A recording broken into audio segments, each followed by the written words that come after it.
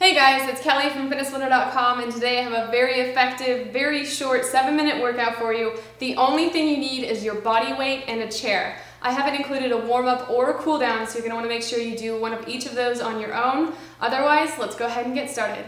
We'll be doing each one of these exercises for 30 seconds with a 10-second rest in between each, so this is a very quick transition. We're starting off with jumping jacks. So get your feet moving. Here we go. Alright, so this is a very quick workout, so if you're going to make it count, you have to be pushing yourself the entire time. Like I said, you're going to want to make sure you warm up before you do this. Even just a few minutes of jogging in place can do the trick. Otherwise, move quick, keep your movements strong and sharp, and push yourself through every active interval to the very end if you can. 10 seconds left.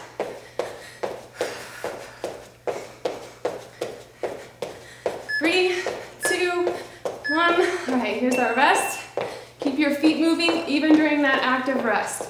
Next up, we have wall sits. So if you don't have an open wall, you can do like I'm going to do and just drop into a static squat. So right here, feet shoulder width apart, and just stay right here.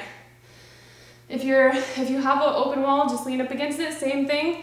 Try to keep most of your weight in your heels so you can technically wiggle your toes if you want to. Helps you make sure that you're really targeting your glutes. Stick your butt out, keep your back flat, just stay here. Make sure you're not holding your breath. It's a really easy thing to do. Stay low if you can, 2 seconds. All right, there's our active rest. Next up, we have push-ups. Take a nice deep breath. So you can do the hard version or the easy version. I'm gonna go off of my knees. Otherwise, right here. Keep your stomach pulled in, your back flat. Try not to round your shoulders, try to find a part of the floor ahead of you to look at.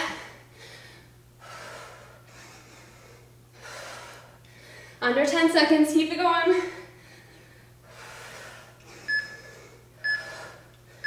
All right, next up we're doing a crunch. So we'll lay on your back.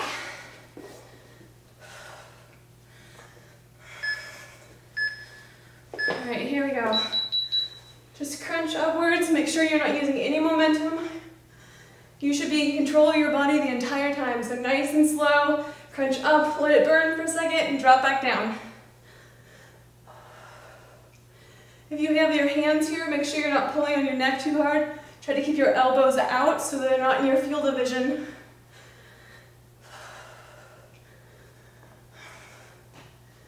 Keep it going, 2. All right, now you got that chair handy. We're gonna be doing step ups, so we're gonna make sure we're alternating so that a different leg is leading each time. Here we go, so step up, up, down, and then go right back up with that same leg. It's really important. You wanna develop your muscles equally on each side. So it's a really tiny detail that really adds up over time.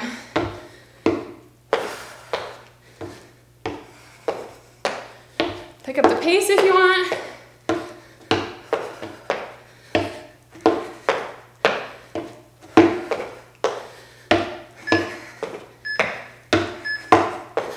All right, quick rest.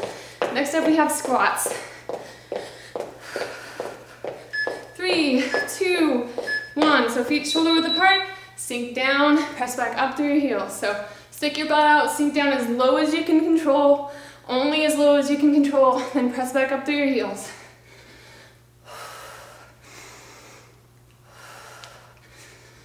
15 seconds left.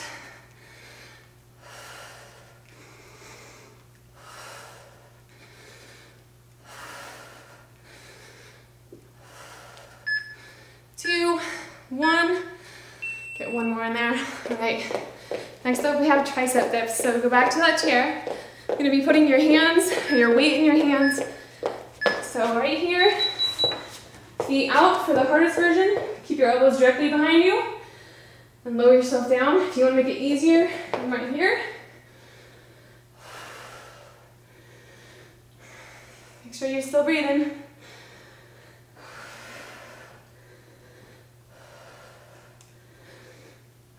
Ten seconds.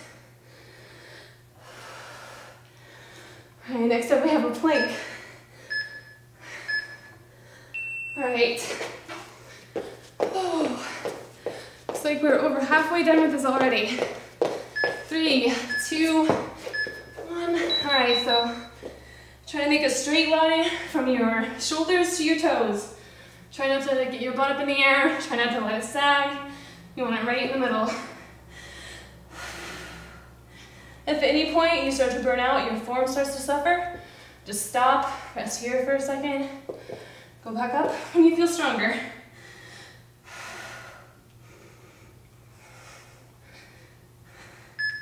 Two, one. All right. Quick rest. Next up we have high knees. Just 4 more active intervals here. Here we go. So as fast as you can, get your knees as high as you can. Focus on landing soft. You want to be nice and graceful if you can. It takes more effort to be graceful. Halfway done.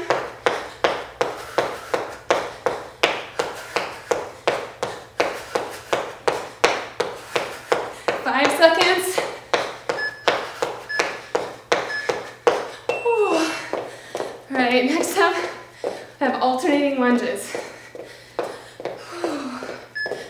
2, 1, here we go.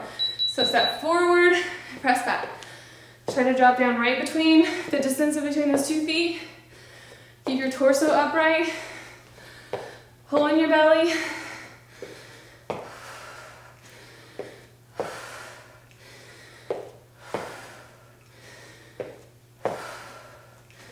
Try to keep the weight evenly dispersed between those 2 feet. All right. Next up, we have a push-up plus a rotation. Go ahead and drop down.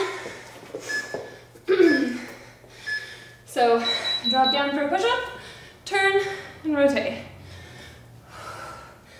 Again, do the hardest version of this that you can, so go up on your knees if you have, or sorry, on your toes, if you have the strength for it. Upper body strength is something I'm really struggling with, something I'm always working on.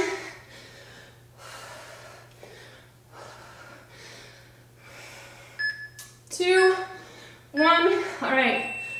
Next up, we are holding a side plank for 30 seconds. So there's a couple different ways you can do this to make it easier or harder. But this is the easier way, right here. But if you want to make it harder, keep your weight in your feet and hold the full plank the length of your body. Try to make sure that your elbow is directly underneath your shoulder.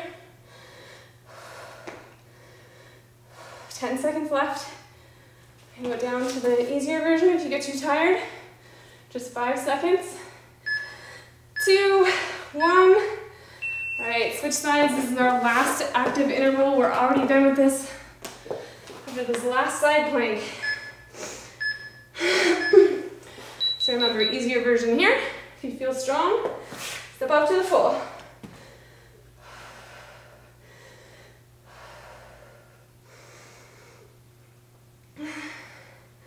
So 7 minutes is way, way, way better than no minutes. So if you're very busy and you don't have a lot of time for exercise, something like this can be a way to work little bits of activity in your day.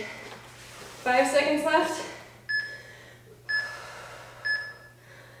All right, and just like that, we are already finished. Make sure to do a cool down stretch on your own and drink lots of water when you're done with this. Good job, guys. This workout is complete.